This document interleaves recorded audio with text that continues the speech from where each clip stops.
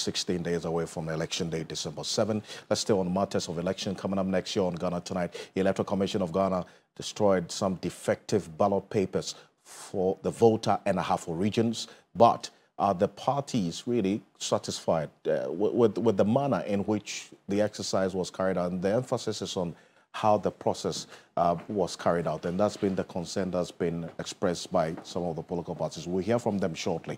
But just to give you an idea of the ballot papers you see being burnt there, we'll show you a bit of it as well as we go on. The Electoral Commission burned thousands of ballot papers for the Ahafo and Volta regions following the mistakes in the serial numbers. And it's very important when it comes to the serial numbers and the matter of identification, especially for the political parties. Now, the serialization challenges were noticed after an audit by the Electoral Commission's officers stationed at Fontstats. Fontstats is one of the printing companies that initially printed the ballot papers. Now, party agents, personnel from the various security agencies and the media also were invited to observe the burning process.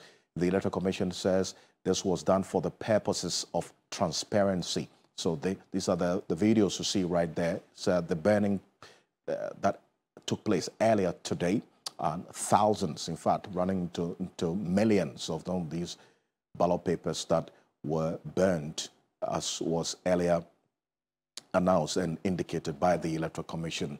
And in fact, you had the various party agents who responded to the Electoral Commission's invitation present, plus the media as well. Asante Kisi is the Deputy Director of Electoral Services at the Electoral Commission, and this is what he said.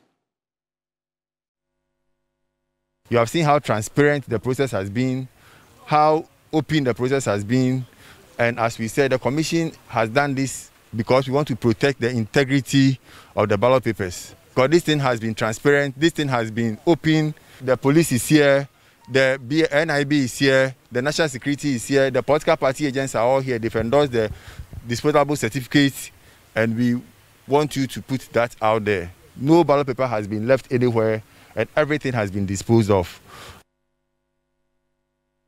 As he indicated, everyone who needed to be there was there, but the agents of the NDC and the MPP who were present during the exercise also had a thing to say about the exercise itself. Take a look.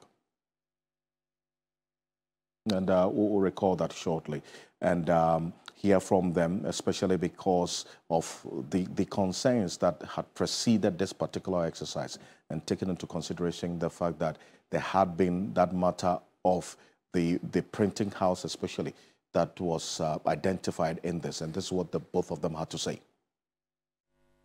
For me, the process is okay, but we wished they would have done this long ago.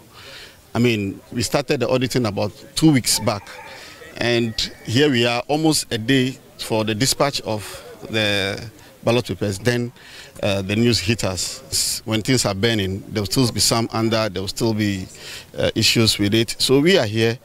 We will make sure everything is burnt to ash before we leave. For how long are you going to be here? As long as we have to, because we want to make sure none of the ballot sheets or papers lives here. Even if it takes you days? We have to. I mean, we are, as we said, we are keeping eagle eyes on the Electoral Commission. I can tell you emphatically that whatever we have burned it here, whatever we brought it here, were corrected. How so? Because the EC in its statement has alluded to the fact that their audit found mistakes in the serial numbers. It was previously.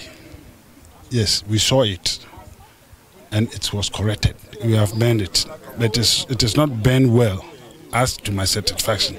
So I'm going to tell them something, other thing that has been observed. So if they do it, I think it will help us. Well, so we had the MPP agent there saying, yes, the burning has taken place, but the papers have not been burnt well.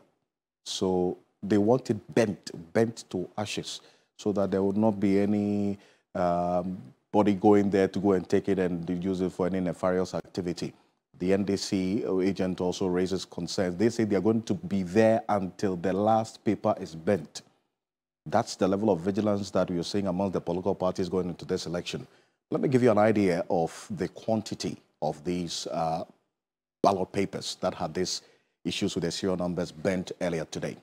For the presidential, in the Volta region, as was printed, 184 bags were burnt. And that had, each bag had thousands of these ballot papers, faulty ones that were burnt, 184 of them. For the parliamentary, there are 66 bags full of ballot papers that were destroyed. For the Ahafo region, for the presidential, about 21 bags destroyed. And for the Volta region, 100 booklets that had 9,536 papers destroyed. 25 booklets that had 1,082 ballot papers destroyed. 10 booklets that had 1,970 ballot papers destroyed.